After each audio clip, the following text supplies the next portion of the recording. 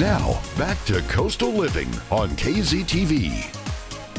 Welcome back to Coastal Living. We're here with Dr. Chad Peters, and today we're talking about diet trends. Diet trends, they're There are a hot. lot of I them. mean, the last decade, like I've said with everything, it's a revolution. There's a lot of new stuff going on in the health field, the nutrition field as well. Absolutely. You guys are part of this stuff. I know you've heard them, you've done them. Oh, yes. And some are just an old diet with a facelift or a new name, right? I agree. All of I them are. agree. Yeah, Right? all of Okay. them are. There's nothing new happening.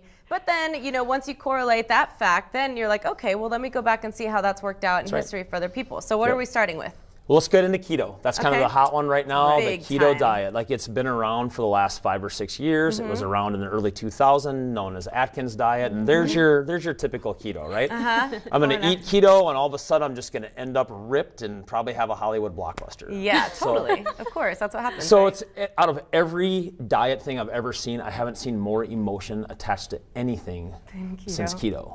It's incredible. Yeah. And I'm like a CrossFit guy. Yeah, so like sure. paleo and primal was huge, and this blows paleo and primal out of the water. Okay, so for people who have no idea what keto is, Yep. let's explain to So our audience. keto is ketogenic. You guys talked about macros yesterday. What you're doing is we're taking carbohydrates, that's all of our kind of primary fuel, and we're switching that to fats. So you have to wake up some like dormant biological machinery that can start burning fats as fuel, and now all of a sudden the magic of keto happens. Okay. The problem is that's not what most of your friends are doing. What most of your friends are doing is they're just not eating a lot of sugar and a lot of crap, and so they feel better. So Sure. it's not a true keto, and that's really the big debate. You know, I think. And why are people losing so much weight though? Because some people swear by it and Right. they're really getting So results. that's my thing. Yeah, even if you're doing it poorly and you're just decreasing crappy carbohydrates, you're still going to lose some weight. Of So I'm course. okay for it in any form, despite if it's a true keto or not a true keto. I don't care. Get rid of your crappy foods and you're going to start feeling better. Right. Because some people are using it as an excuse to, oh, well, now I can just eat a bunch of greasy bacon Right. and a bunch of this and a And bunch do of you that. remember when that was called Atkins, right? I mean, Yes. that was the Atkins diet. That's not keto. I Okay. know they call it keto, and they're really ripping it off what it's about, but no, that's Sure. not a true keto. Keto is very, very healthy foods. It's avocados, it's coconut oil, it's Okay. making these great fuels.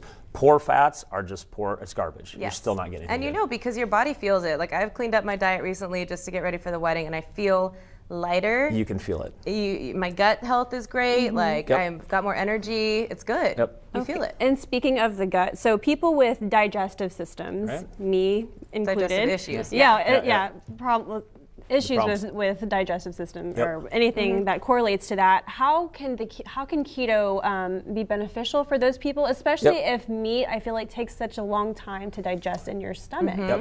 And cheese. I mean, I know cheese is part of the keto diet also, and I don't think that's typically that great for you. So Cheese is more the modified Atkins, right? So it's just like the high fat, low carbs. But cheese isn't going to fit on a true keto diet Right. because it's just mixed with so many other things. Yeah. You're talking a whole different animal there with like bacterial gut health, and that's a huge thing. That's the one that I'm super interested in right now because I that came off goes into, antibiotics at Christmas like, time. and I'm mental health clean. and stuff too, Everything, right? It all everything. goes You to know, your gut. I talk about inflammation on almost every show I'm in with you guys. If your gut is inflamed, you're inflamed. It doesn't matter. So switching these diets out and trying something different than you've been doing, sometimes you're going to get those benefits. It's Yeah. not that keto's built just for gut health, but when you've eliminated Doritos and you've eliminated these thousands of, when you're on keto, you're not eating very many different foods. No. Yeah. You're eating like 5 or 6 different foods, and that's it. So you've Some cut people all are the like, junk out. ugh, that's not my Yeah, keto. yeah, yeah, that's right. They're not doing it right. But when you're doing it true, you've cut out a bunch of junk. That's why Yeah. you're feeling better. Okay. All right. So then on to the next one. I have a lot of trouble saying this. Yeah. Intermittent fasting. Right. So I was talking to Herschel backstage. He's like, intermittent fasting. Like moms and dads invented this. You just Sure, don't eat till yeah. lunch, you know? You just It's can't. exactly what it sounds like. You're just not, you're skipping some meals and you're getting a smaller window. So it's also Okay. called 18-6, as in 18 hours of not eating, 6 hours of eating. Is and that you just the do it average reseated. window that we have, 6 hours? And you're probably, your biggest benefit of that is exactly what you're talking about. That's the gut health. That's a decrease in your insulin response in your body. So you're starting to get the body just feels better.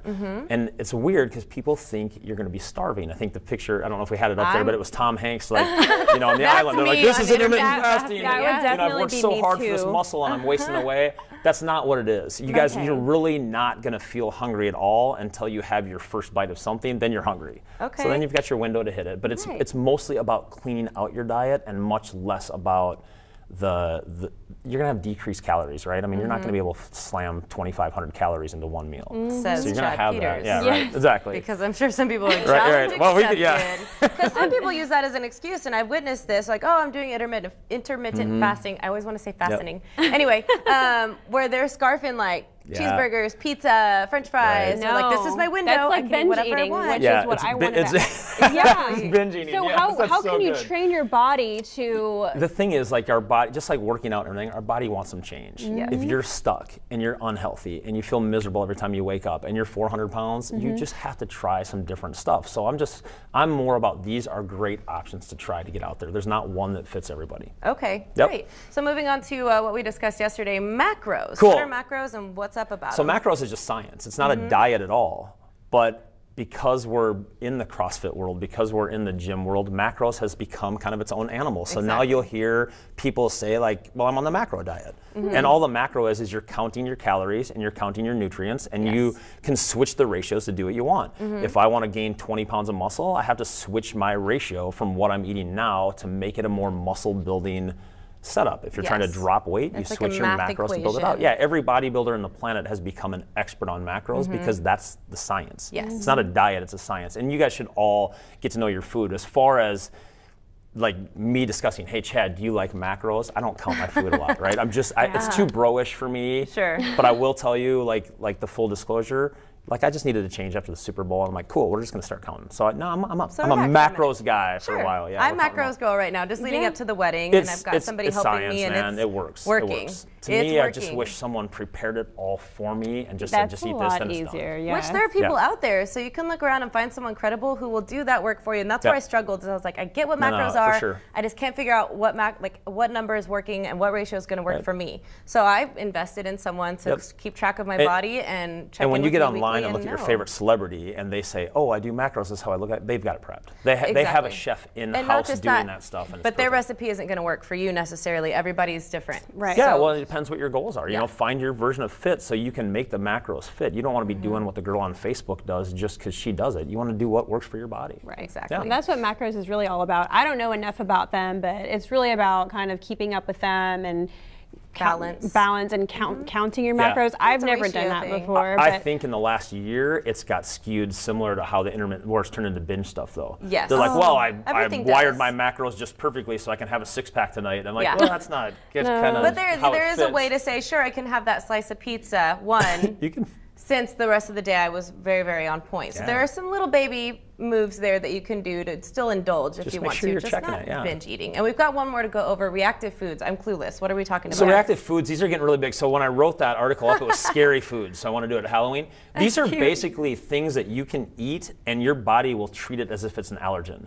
Right, Okay. so I think down here in South Texas we tend to call it allergies, but it's not. Mm-hmm. But reactive foods are typically very healthy foods that just don't work for you. So Interesting. it's one of those kind of like the 23andMe that we just had on there. The best group is called Everlywell. You get a blood test; it tells you how reactive you are to different things. Mine were like oats. Right, I'm Really? an oatmeal. I'm a granola bar eating guy. Yeah. Well, not anymore. Like those things are very reactive to me. And sweet potatoes and any kind of potatoes and nightshades, I'm very reactive to. Well, if you're eating these day after day after day, that's when you start wondering like, why am I not feeling better? And how it all came to be with the reactive foods is kind of before it got popular.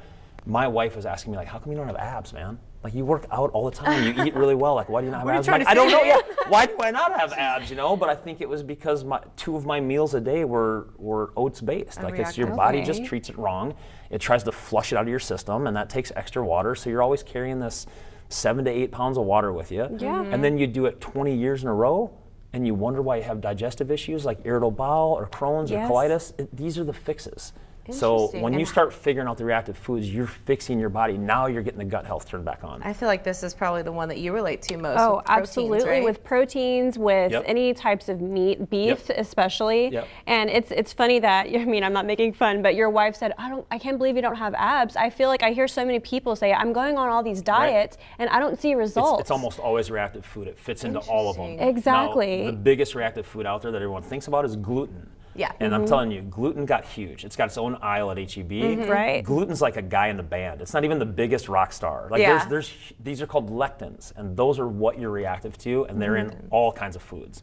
So if you want to dive really, really deep into this stuff, you want to start looking at lectins. So that's kind of your next level up. Can we make that like one of our next topics? Lectins, because I would man, love it goes to deep have though. time It's to a dive huge into rabbit this. hole. I It's would love scary to because learn you're more like, about that. everything's got lectins. How do we deal with it? But yeah, I'm happy to talk about that stuff. But we definitely want to encourage our viewers. You know, I definitely learned a lot through this segment, so I hope that you did too. Thank you for your time and for Thanks, Dr. touching Jen. on a few of these different fad diets or just diets to try. And we hope you learned a lot.